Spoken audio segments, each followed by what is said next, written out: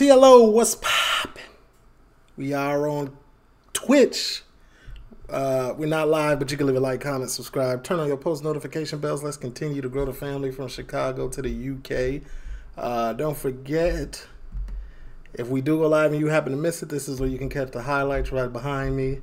We do got merch. Appreciate everybody who bought some. And we also got a Patreon where we post Monday through Friday. Today is fresh meat. You can catch that link underneath in the description. Just hit more and then click Linktree, and then all of that stuff will come up. But this is from Vice, the fall of Britain's most hated businessman. I think I heard of him before, but let's get into what Vice be talking about, man.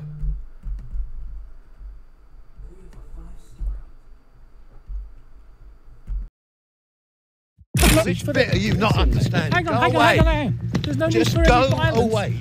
We're asking you questions. I thought it was abhorrent that this bunch of pirates basically were milking it for their own personal gain while the whole thing collapsed around them. Green started ringing out, being very aggressive, effing and blinding, saying, "I'll push you through a window," this kind of stuff. And that's where the fun and games began. The collapse of BHS wasn't just the loss of 11,000 jobs. It also triggered one of the biggest corporate scandals in recent years. Over the years, Sir Philip had paid himself millions of pounds in dividends from BHS. It didn't help him that he took delivery of a We new... have so many BHS type stores in America, especially like in big cities, Florida, especially in Florida, because Floridians kind of cheap. Even though they look like they rich, they be cheap.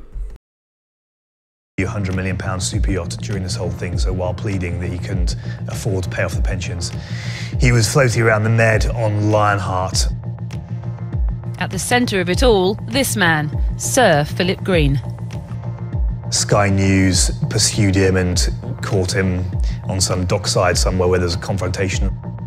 Why You you're look on greasy holiday and scummy, when they scum. think that you're supposed to be Greasy. sorting out the pension Will deficit? you go away? Why won't you just answer a couple of questions? Go away. Have you got a... No, Get off. I'm going to go in the...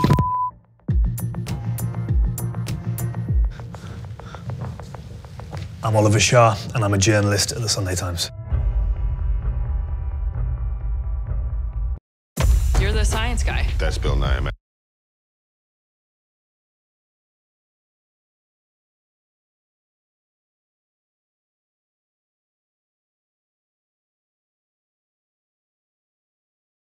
I became the paper's retail correspondent in about 2013 or 2014. Philip Green was a key player back then. It's easy to forget now, but he owned a huge chunk of the high street with Arcadia, Topshop, Dorothy Perkins, Miss Selfridge, BHS. You know, most of the chains I own from Burton down have been in the high street for 100 years. They're still here. Philip Green was always a fascinating character. He identified quite early on doing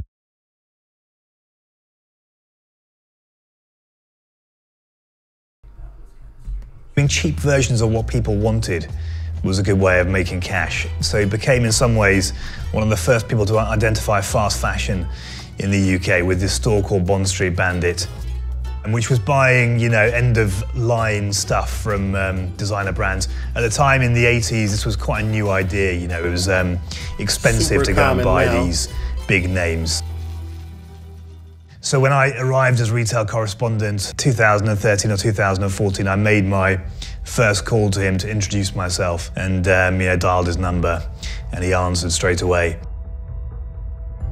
And I said who I was. I'd be covering retail, and there was a slight pause, and he said, "Well, you better come and see me, hadn't you?" And so I went along to Berners Street, where he had Arcadia's HQ, and a bit of a rite of passage, went up to see him, and it was... So this guy was like the godfather of knockoff, not even knockoff, like end of, like Marshalls. Like, y'all got Marshalls out there? Or they buy the end of sale, end of season stuff, and they sell it for super cheap. He was like the starter, the godfather of that, the starter. Decorated, you know, lots of shiny black surfaces, black and white pictures of Philip Green and Kate Moss posing like a celebrity couple at events. He was quite avuncular, twinkly-eyed, and we finished the meeting and he held his hand out and he said, "Right, don't forget your Uncle Philip." And that was my introduction to the world of quid pro quo that was dealing with Philip Green. Philip Green, you will have met before, sorry.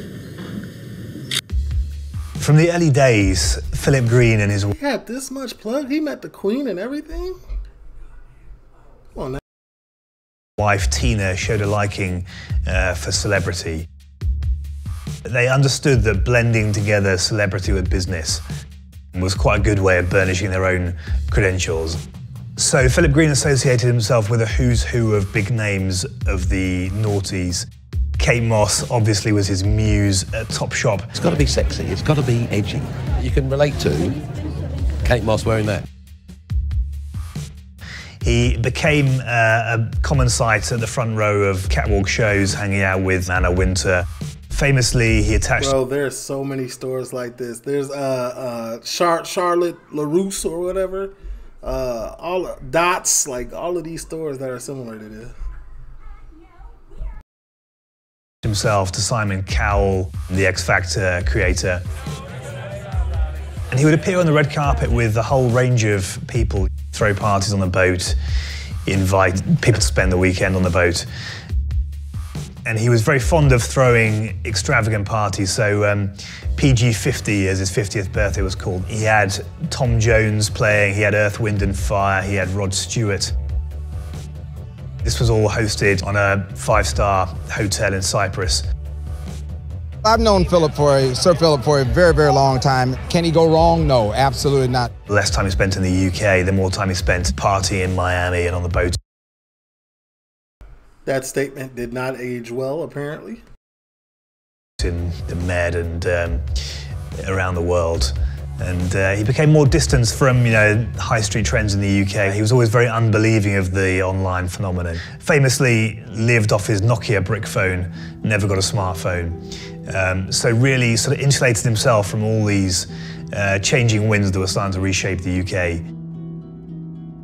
That's sometimes what you got to do, and when you're trying to make your own lane, low key, you got to insulate yourself. Like doing reactions, I don't watch really nobody else's reactions because I don't want to, fall into the same, tumbler as them all. You know what I'm saying? But it makes sense business wise. I'm not an internet man myself or email man. I'm a man who likes to see people. Philip Green. Okay, let's get Philip Green. Describe the brand in Twitter terms. Give us the hashtag. I don't know about all of that. It's not what I do. I've got a team that do all of that. No, I think we're in pretty good shape. So March 2015, Philip Green suddenly announced the sale of BHS for £1 to a consortium called Retail Acquisitions. And as part of that, this new consortium would take on the 11,000 staff, 20,000 pensioners. The pension fund had huge problems, a big hole in it. And the chain was losing loads of money, so you could see it didn't have a bright future. Straight away, I thought, why on earth would this group of people want to take on this huge load of liabilities? And I looked into who was behind Retail Acquisitions, and the main character was a guy called Dominic Chappelle. The crisis began when Sir Philip sold BHS to Dominic Chappelle, a man with no retail experience, in 2015 for just £1. The more I looked into him, the more I could see this was going to be a big story. He had no business credentials, really. He had a string of failed companies behind him. He was a former racing driver, small time. So I started investigating his background. No lie, he looked like a failure. He looked like a fall guy. That's what that looked like. You the goofy that bought it for $1 and had to put millions of dollars into it, and people was gonna get mad at. You that guy.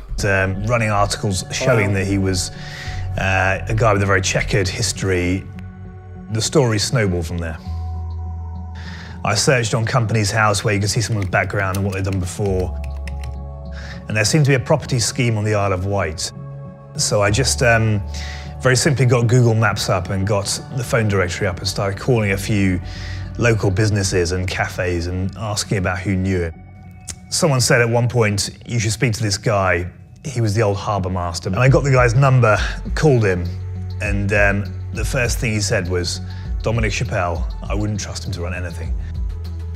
Through him, I met a load of other people who'd dealt with Chappelle, and the whole story came out about how he'd borrowed a load of money at the peak of the property boom around 2006, 2007, had set out trying to build these luxury flats, but had then squandered a load of money on cars, boats, lifestyle, which turned out to be his modus operandi. So he got to capping. He told people he was going to invest their money, but got to capping.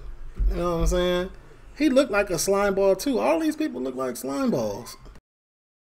So that first story came out, and that's where my relationship with Philip Green really turned on a sixpence, because suddenly he could see we were going to try and expose the fact that he was selling this company and trying to get rid of the liabilities to a guy who was a charlatan. To begin with, the rest of the press didn't really follow our stories, and I always thought that would be the case because Green had so many editors on speed dial that he would be frantically dialing around trying to kill it. And so we kept on producing more and more stories about the antics of Dominic Chappelle and these guys who bought the company, how they were doing the same thing again they'd done in the Isle of Wight, you know, spending a load of money on lifestyle, helicopters, boats, cars.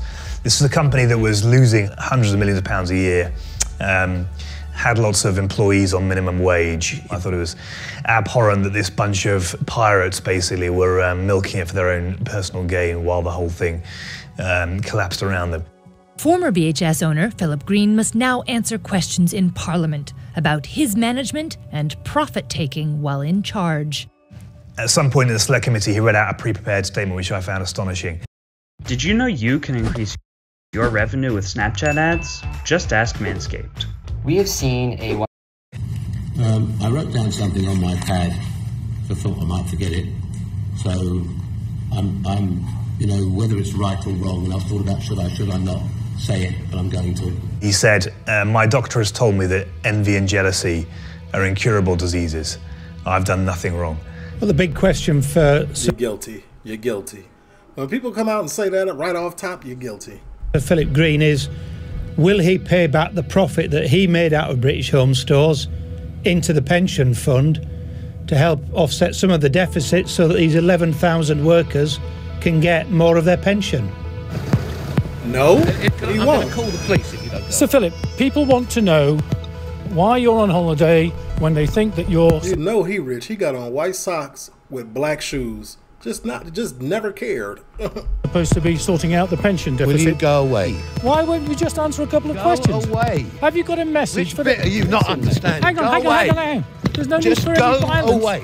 We're asking you questions. That's going to go in the... Get off. Eventually, in 2017, after he'd pretty much destroyed his reputation, Let's get negative. He paid almost £400 million to settle the pension scandal, and that drew a line to a degree. Oh, he paid. They must have been on his ASS. They had to be. Under the whole thing. And things went quiet for a while, but then he still had Topshop and Arcadia, and I did suspect it would end up being a similar story again with BHS, as in he'd taken huge dividends out of BHS, huge dividends out of Arcadia, famously £1.2 billion, tax-free to his wife Tina in Monaco from Arcadia. And Arcadia finally went under during the COVID pandemic, and that was really the end for Philip Green as any kind of force on the high street.